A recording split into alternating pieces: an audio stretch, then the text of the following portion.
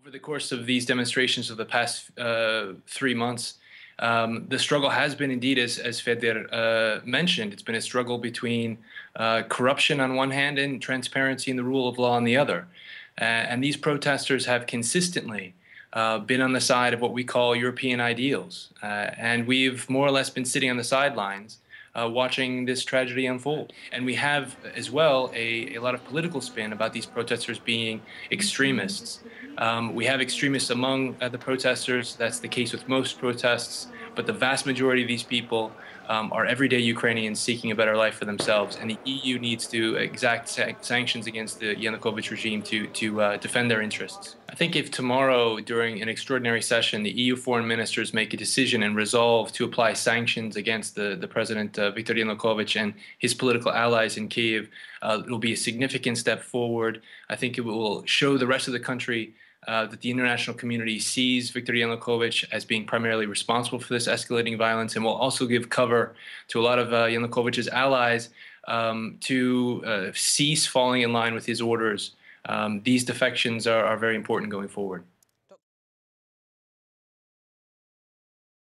Rory Finnin is the director of the Ukrainian Studies program at the University of Cambridge in Britain. Joins us now live from London. Thank you very much for being with us. What do you take on this Russian stance that it's legally allowed to be in Crimea and indeed doesn't even have any troops in the region? It's absurd. Russia has invaded sovereign and independent Ukraine in clear and unabashed contravention of international law. It's as simple as that. The press conference that Vladimir Putin just gave was a performance of a great deal of incoherence, flat untruths, and really bad strategic policy. Mr. Finnin, we've been watching this standoff in Crimea for most of the day. I mean, it's been pretty incredible to watch the standoff, the conversation going on between the two sides. Warning shots were fired, but then everything seemed to calm down. It's very difficult to gauge just how volatile the situation is there. It's extremely volatile, and again, what we have here are Russian troops that Vladimir Putin is projecting as local self-defense forces, which is a mistruth, surrounding Ukrainian military bases and Ukrainian soldiers who are not armed and firing warning shots. Essentially what we're waiting for is the other shoe to drop, a series of provocations that would legitimate more military force between two of Europe's largest countries in a very geopolitically strategic part of the world here. But I do want to make one point abundantly clear. We often speak in the media of Ukraine as a divided country. We use maps that indicate that Ukraine is divided between, for instance, a pro-EU West and a pro-Russia East. This is a very reductive description of the country. And it's very dangerous right now, because if we're under the assumption that half of the country, the so-called pro-Russian part of the country, is going to welcome Russian troops into the south and east and into parts of Crimea, we will be sorely mistaken. We will have a bloody and very real war on our hands. So we need to have a more nuanced understanding of Ukraine as we go forward. What do you think Russia's next move is there then? And what does it actually want? Honestly, I don't think anyone knows the answer to that question. I think the discussion about what the Kremlin wants here is something of a distraction. I think what we really should be doing is focusing on what Ukraine needs. Ukraine here is in a desperate economic situation. What we need to do is offer it an immediate, ambitious Marshall Plan that can put the country back on better financial footing so that it can pay state salaries, pay pensions. Essentially what I believe is going on is an attempt by the Kremlin to destabilize the fledgling government in Kyiv. A lot of us believe that. It's quite clear he wants to foment public unrest. He's frankly lying that these troops that are surrounding Ukrainian bases are public self-defense units. That is clearly not true. That's a recognition, implicit recognition, that these are Russian troops illegally within the sovereign boundaries of an independent country.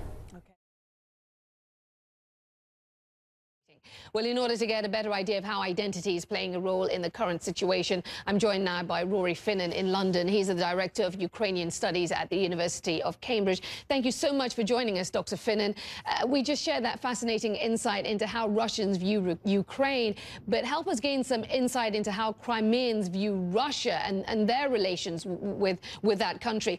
I guess what I'm getting at is, why would Crimeans want to vote to join Russia? It's a very good question. First of all, we have to understand that this vote is illegitimate for a number of reasons. This is not a referendum in the traditional sense of the word. I actually don't think the term is appropriate here at all.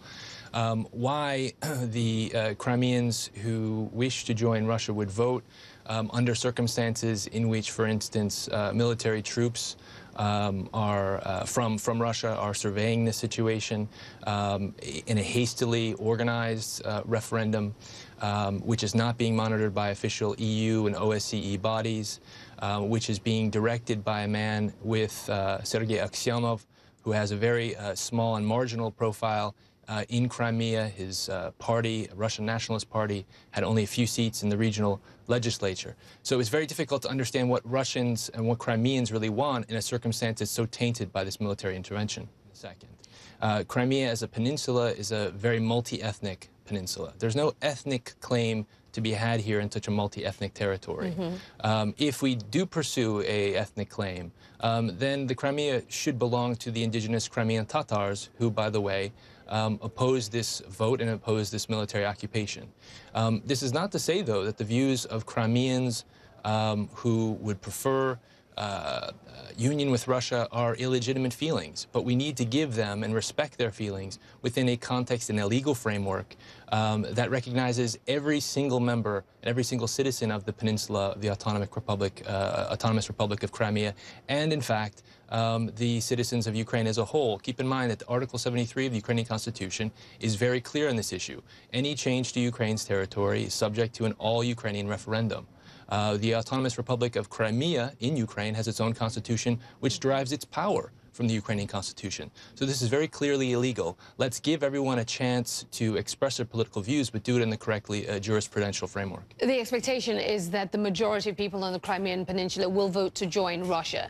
That is the expectation. This is considered to be a foregone conclusion by many. What impact would such a shift have on relations between various ethnic groups there on the Crimean Peninsula? A profound impact. Keep in mind that the ultimate objective here is not Crimea itself. The Kremlin is trying to destabilize Ukraine as a whole, and particularly the fledgling government in Kyiv. It is doing this through staged provocations, particularly in the south and east, in cities like Kharkiv and Donetsk. Kharkiv, by the way, is where, in the 19th century, the modern Ukrainian national idea was effectively born. At the moment, we need to be very concerned about Russian troop buildup along the eastern Ukrainian border, and the fact that Russia appears to be ready to invade. This would be an invasion of Europe's largest country into Europe's second largest country. This is an extremely volatile situation, and we here in the West need to understand that Ukrainians in the south and east of their country will defend their country. And we need to make them the subjects of this story a little bit more. Our media discourse needs to be elevated so that we can understand just how gravely this threat is from the Kremlin. Let's bring you more now on our top story, the crisis in Ukraine. And joining us via Skype is Rory Finnin, Director of the Ukrainian Studies Programme at Cambridge University. Thank you very much for being with us. Excuse me. Perhaps you could help us understand why we are seeing Kyiv dithering over these deadlines. Let me begin an answer by way of two numbers, Laura, 10 and 26. 10 for the 10% of respondents in Ukraine's east who wish to secede from Ukraine and join the Russian Federation. 26 for the 26% of respondents in Ukraine's east who wish to see a federalized Ukrainian state. These are numbers from very reputable polls released as recently as last week. And I mention them now to place these current events in context. Essentially what we are seeing is violence and upheaval that is not supported by the vast majority of Ukraine's citizens in the eastern and southern parts of the country. We have to understand that this interim Ukrainian government is attempting to salvage a situation in which its economy is virtually bankrupt. At the same time, it's trying to institute a series of reforms in line with EU and IMF loans and financial guarantees, which is a bit like building an aircraft while you're sitting in a sinking ship. It's extremely difficult to do. At the same time, they're having to contend with these manufactured separatist movements in Ukraine's east. Russia does not need to necessarily annex or incorporate Ukraine's east.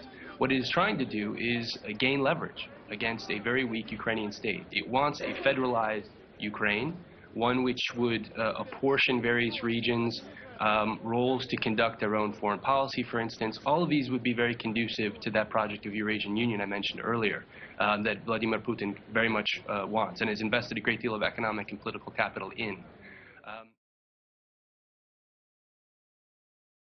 You're currently in Kiev. Tell us what the mood is like there. Good morning.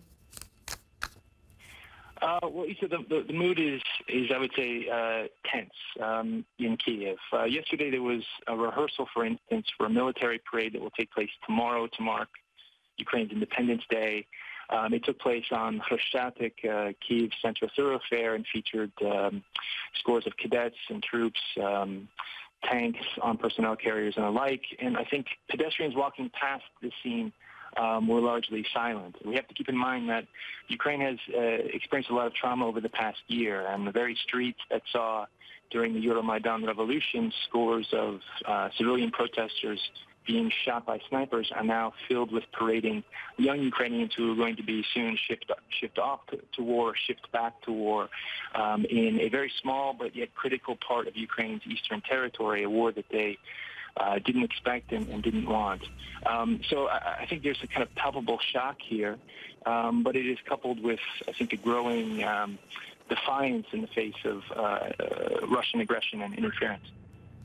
And Rory, I mean, the Russian trucks have entered eastern Ukraine. We've heard them reporting some of them actually leaving without government consent. And as we've been reporting here, this is widely being condemned by the West. But how much of this this news is a boost to Putin standing at home, do you think? That's a really good question. I mean, first of all, the humanitarian crisis in the territory controlled by armed bands under the patronage of the Russian Federation is indeed horrific. I've spent very important times in my own life in Luhansk with students and friends, and what has happened in the region is nothing short of a nightmare. Nothing should distract us from this reality, and we should be supporting and allowing the activity of international third parties like the Red Cross, the UN Refugee Agency, and the like, to do what they do best, and that is to tend to civilians caught in the crossfire without taking sides. But a state that is offering aid while at the same time supplying and supporting armed forces that are contributing and fomenting this violence that is affecting civilians cannot be taken in good faith. And a state that is forcing across another state's sovereign border 227 trucks cannot be taken in good faith either. And I think the manner in which the convoy was put together, military trucks with white tarpaulin, painted white, the manner in which this convoy very publicly made its way from Moscow to the border with Ukraine, the very manner in which it made this incursion yesterday across Ukraine's sovereign border in contravention of agreements previously made with the Red Cross on the Ukrainian side. All of this, I suspect, means that aid is not the central objective of this convoy. It could be the secondary, tertiary objective, but I think the main objective here is to make a PR presentation for Russian audiences who understandably want to see the government acting benevolently here, which it is not, and to stunt the advances of the Ukrainian military, which has begun to surround Donetsk and Luhansk, sending and scattering 227 very visible white trucks in a highly circumscribed and very active war zone is highly obstructive and very dangerous. What we have. Interesting scene there. So what's really going on here? Well, let's bring in Rory Finnin. He's the Director of Ukrainian Studies at the University of Cambridge. As you see on your screens, he joins us now live from London. Good morning, Rory. Thanks for being with us. You know, you say that this covert invasion has been underway for months. But if you listen to Samantha Power there and the U.S. President yesterday, the U.S. being much more verbal in saying that Russia's behind this. So what's different now? And how much longer can Russia seriously deny it's playing any role? Well, from the moment that Russian special forces and airborne units popped up in Crimea in February, it's safe to say that Russia has been waging a war of aggression against the Ukrainian state. This war has been military, informational, economic, and political.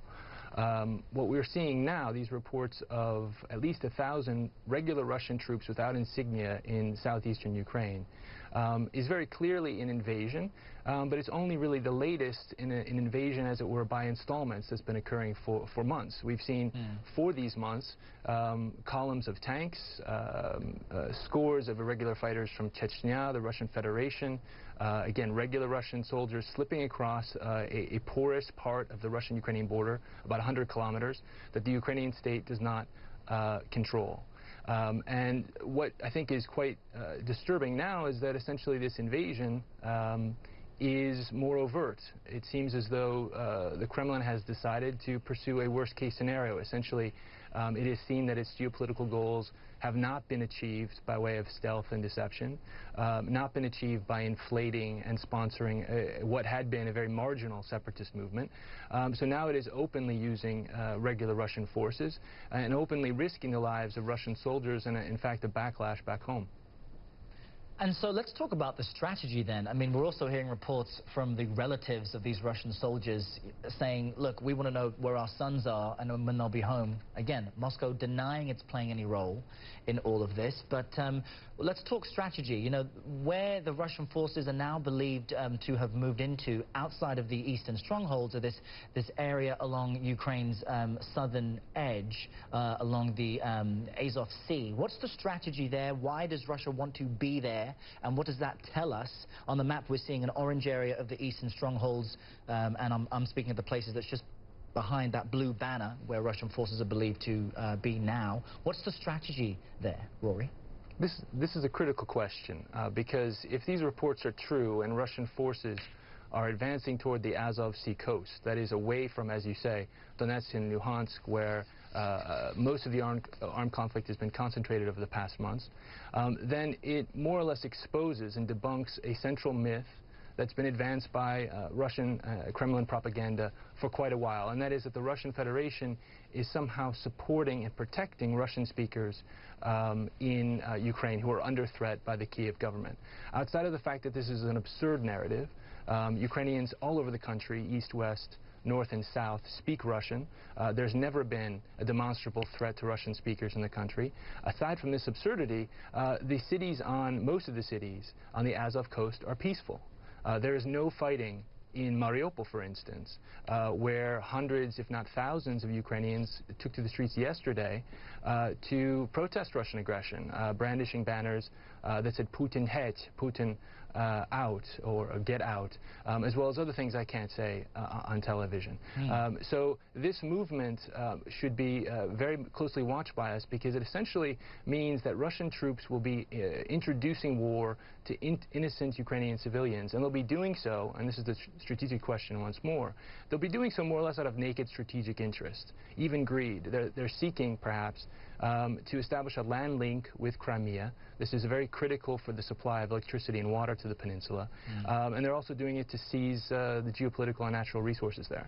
But Rory, let's spin out that point a bit more, because the US and European powers have tried to use sanctions as a way of deterring Russia from continuing to do what it's doing now. So, you know, if you say that there's no humanitarian reason for Russia to get in there and save Russian-speaking people, why is Vladimir Putin doing this despite the sanctions and despite the international alienation? I mean, what's this really about? I go back to what I originally said.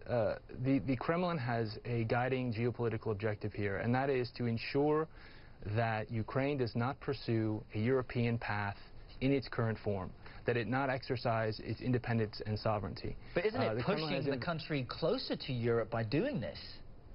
Well, absolutely. That's an unintended consequence, and that's a symptom of a repeated and very habitual misinterpretation, misapprehension of Ukraine and the Ukrainian people by the Kremlin and by many people in the West, who have often discounted Ukrainian national identity, who have reduced the country to a division between pro-Russian and pro-EU parts. This is a fiction. So you're exactly right that national identity is being consolidated and expressed in powerful new ways. But essentially, this European project is the very reason why we should be very active in supporting Ukraine at the moment. We cannot abandon this country to an aggressor that's seeking to wage war simply because it can. And you mentioned sanctions. A lot of new ideas are needed. The Ukrainian President Petro Poroshenko yesterday suggested another one, and that is that the U.S. and specifically Barack Obama offer Ukraine a major non-NATO ally status, which would accord Ukraine permission for the acquisition or the use of U.S. financing for the procurement and purchase of defense equipment, for instance. So we need to be more creative outside of sanctions. This threat is very grave. We need to take it very seriously. There you have it, Rory Finnin saying this is no time to abandon Ukraine, the Director of Ukrainian Studies at the University of Cambridge. Really appreciate you speaking with us this morning live from London.